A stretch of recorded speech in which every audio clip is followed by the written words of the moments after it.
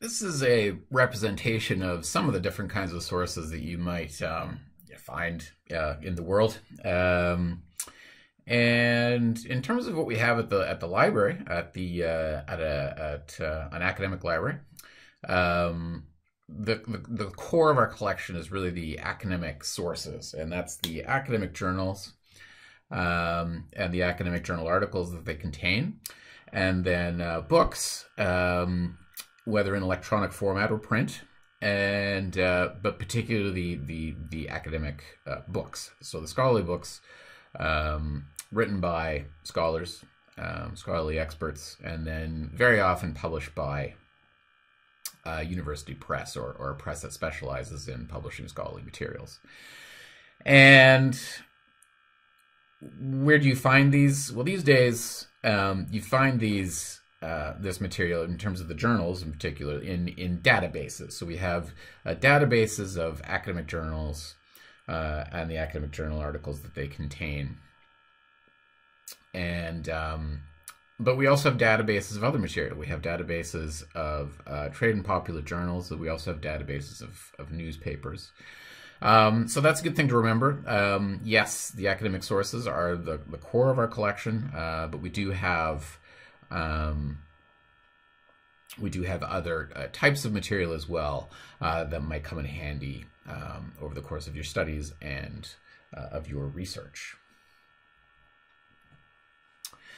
So some questions that you can ask about these sources is, how do I tell what's what? So that can be a little bit tricky in a digital environment.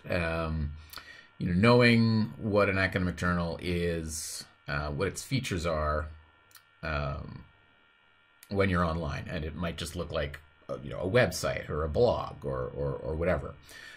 So how do you tell the difference between these things?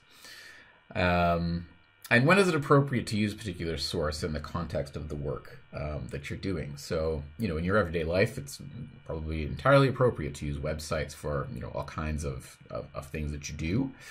And they're not completely irrelevant in the context of scholarly work, but it's likely that it's, websites or social media are going to be places to start your research. And but the bulk of your thinking and of the kind of thoughtful writing that you do, the analysis, is going to be engaged with the scholarship, and that's what's there in those academic journals or the scholarly books. So we can, it can be useful to make comparisons between different sources. So here we have a kind of a typology of sources, and there at the bottom is the scholarly journals. And so we can think about some of the similarities or differences between scholarly journals and other kinds of publications. So, they're a special kind of resource.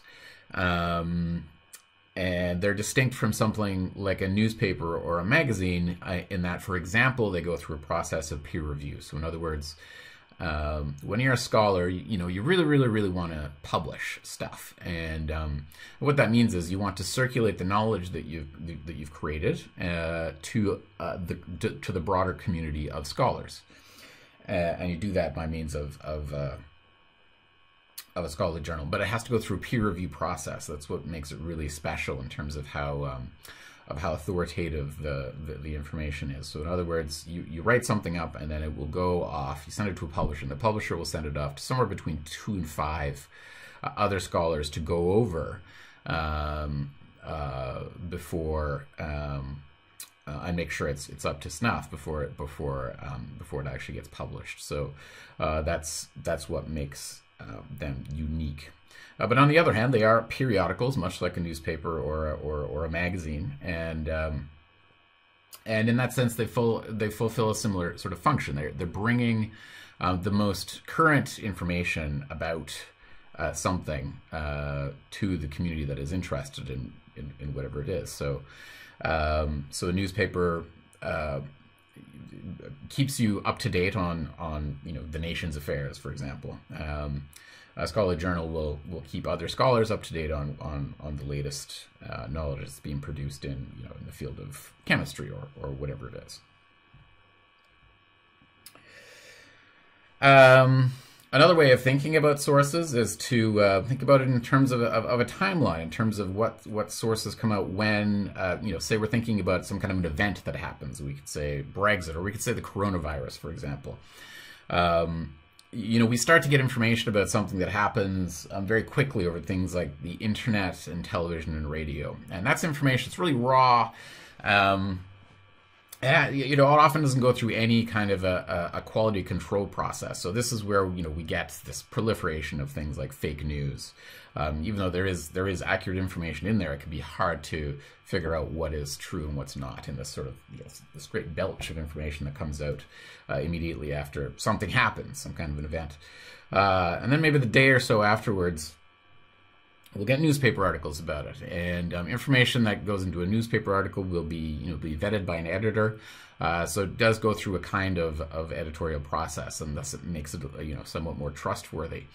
Then maybe a week or so after the event, it'll get into popular magazines, and then more sort of in-depth research will be undertaken. It will make it into news or trade magazines.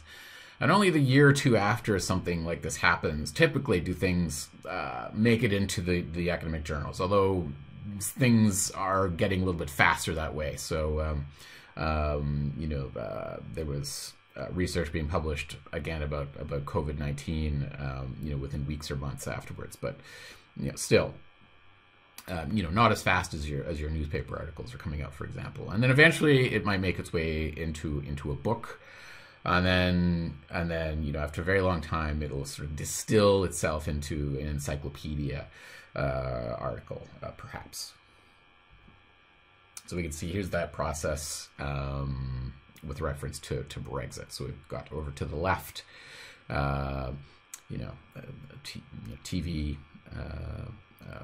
as it happens, basically.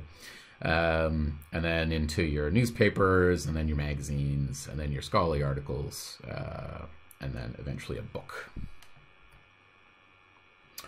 And again, another way of thinking about sources is this proximity to the subject of study. And one of the issues with a lot of again, web material, websites, but also Wikipedia as an encyclopedia, is that this is all information that's very distant from the subject of study. So the stuff that's close to the subject of study is the data itself. So if you're working in a lab and you're collecting data about some kind of phenomenon, you're doing tests and you're getting that data down.